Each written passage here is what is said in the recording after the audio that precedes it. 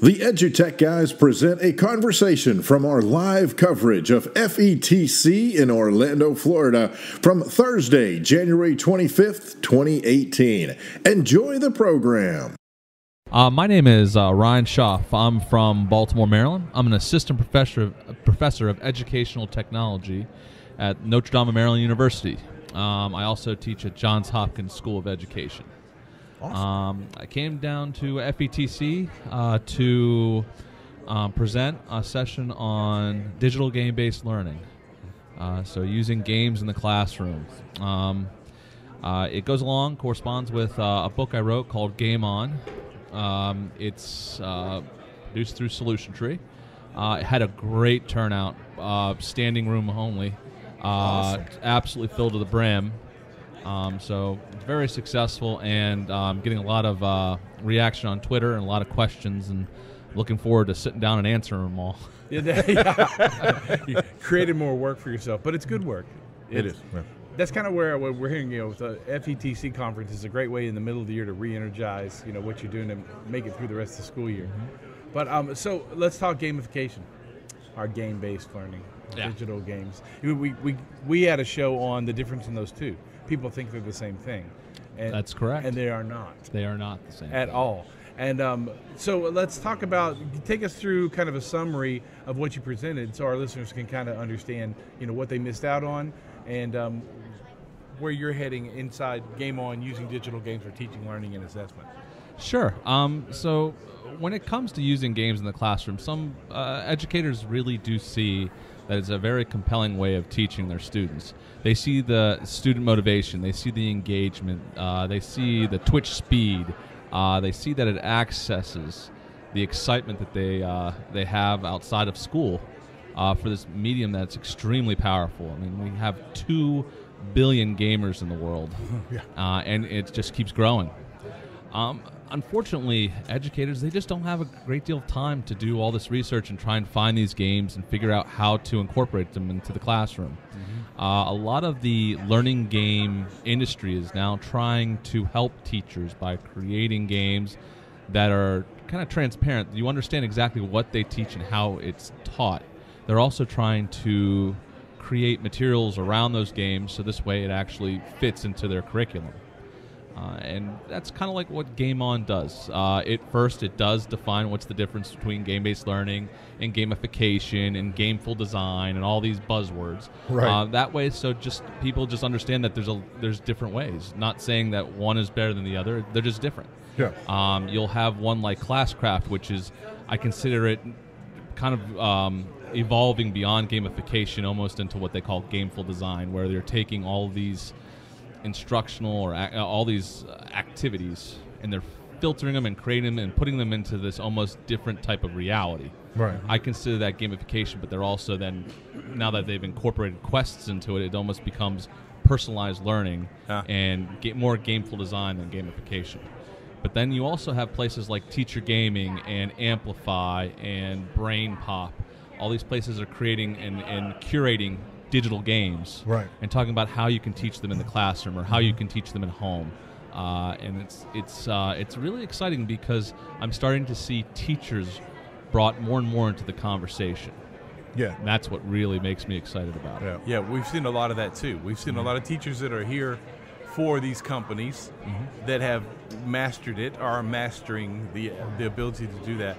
So when a teacher's looking to evaluate a game or decide not a digital game that's going to work in their classroom, tips on doing that, especially when it comes to like assessment or evaluation, when they're evaluating and then for assessment. Yeah, in the book, I'm sorry, I'm plugging away. No, that's what we're here for. Absolutely. I make it I try to create almost like a checklist on how to pick. Most educators have to use their curriculum, so they start with the standards and they work on what exactly do I have to teach. But that curriculum doesn't really include the how. Mm-hmm. So what I try to get them to do is to focus on what they're looking for and seeing if there's games that are out there on the market. I also start by telling them what's out there, what type of platforms they might be able to bring into the classroom, which ones are probably going to be more beneficial for them, and ones that are probably going to be more kind of like a pipe dream. Sure. We're not going to have consoles in every single classroom. As Right. nice as that would be, it's just not practical because there's only so many commercial games out there that'll actually teach something. Right. Then it goes through the process of let's think about what you want to teach, how you're going to teach, and how that learning is going to also be assessed. It also talks about the technical aspects, what to think about when trying to actually deliver the games to the students. The practical aspects, how many machines are you going to use or devices, how many copies of something you have, right? Also, how big your class is. Sure. So all of these types of things are taken into account in this checklist that I've included in Game On, and I've even given it away free to the people at FETC. So this way they can use it. It's like the little, the popcorn at the movies. I try to. Yeah, that's I wish right. a lot of people wish they'd just give that away, but they don't. Yeah. So. I was going to say, so you actually charge them a fortune then if it's the popcorn at the movies. I should, but no. Right. Absolutely not. Well, I'm a gamer. That's one of the things that I like to do when I'm not doing this kind of stuff. And so in my brain, when I'm looking at the title of your book and looking over some of the things that are shown here and things that we've been talking about here, of course, there are certain games that run through my head, and I'm like, and I'm thinking more along the lines of, well, let me back up just one second. So in my head, when I think games and education, my brain goes in two directions. One is the games that are designed by education companies that theoretically and or truthfully teach whatever it is they're teaching and or help students learn whatever it is they're learning. They are purposeful, frankly not necessarily fun. Then you have games that are commercially available that are fun, but they're not necessarily teaching you as their main goal. So then I'm going to use Minecraft as the example because it's at this point kind of the pinnacle of commercial games that got flipped into education. You mentioned teacherlearning.com. And so is your focus on that sort of aspect where it's a commercial entertainment game that here's how, like in the case of Minecraft with Minecraft EDU, here's how you can take this game and apply it to what you're learning in class? Or is it more the other side? It's more of here are the education games that will actually help and entertain and educate your students. I get what you're talking about. So commercial games versus learning games, you are starting to see the barriers start to disappear. There are True. a lot of fun games out there that are what they also call serious games. They're Sure. really meant for education, although they're not developed to be entertainment, and also sometimes they even call it edutainment. Right. They're starting to see that where the learning games are becoming as fun, and sometimes it is a lot of trial and error. And some places even call it chocolate covered broccoli, where they cover, you're making something fancy, you're creating something that you think is fun and engaging, but really it's just a glorified worksheet or something like that. Right. That's not the case. A lot of these games are fun. They're extremely well put together. They're impressive productions. They look good, but at the same point in time, they're also teaching and they're also assessing.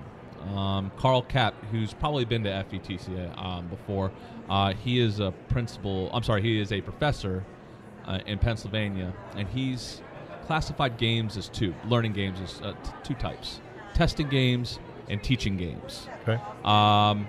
Teaching game, of course, teaches you some sort of new concepts or helps you to develop a new skill. A testing game is great at testing what you already know. Yeah. I find the really good games the ones that can kind of do both. Yeah. They can both teach and test you. So when it comes to the types of games out there, you really have to evaluate how you're going to use it. Think about how it's going to be used. Because some games are real short games. They're quick. You're going to learn them, or the kids are going to be done playing with them, even if they reteach or replay it, which is also another ideal strategy. Even if they do that, it's only going to be part of maybe a class period or something. Sure.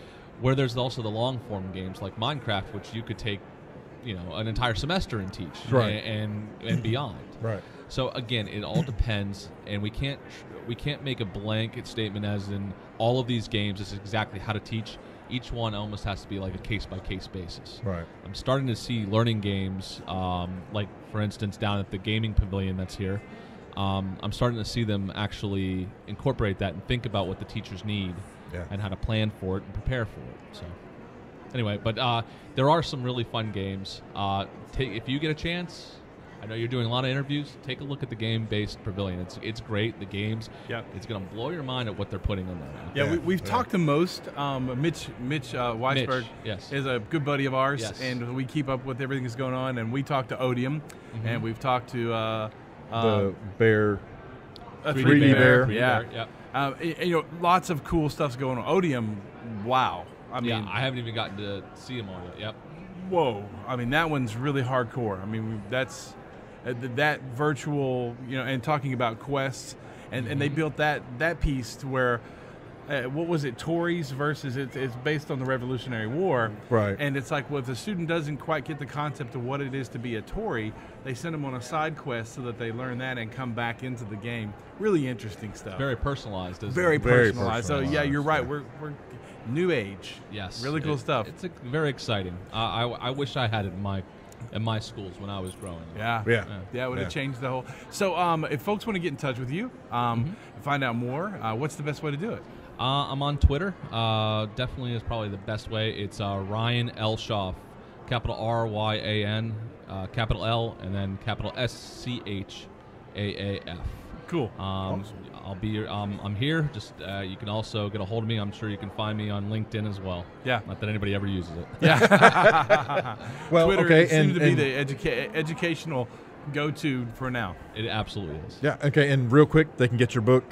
Oh, yeah. Absolutely. Through Solution Tree Press. It is Game On.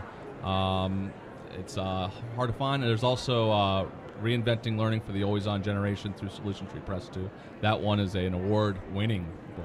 Oh, nice, Awesome. man. Hey. Yeah, maybe I'll save it for another interview another day. Yeah, Yeah, we'll get that'd you on be the great. regular show one day. Absolutely. Yeah. That'd be great. Listen, Cool. fellas, thank you very much Thank for you interviewing very me much. today. Appreciate it, and good luck. You've been listening to a recorded conversation from EduTech Guys live coverage of FETC 2018. For more information about EduTech Guys, visit edutechguys.com. And thanks for listening.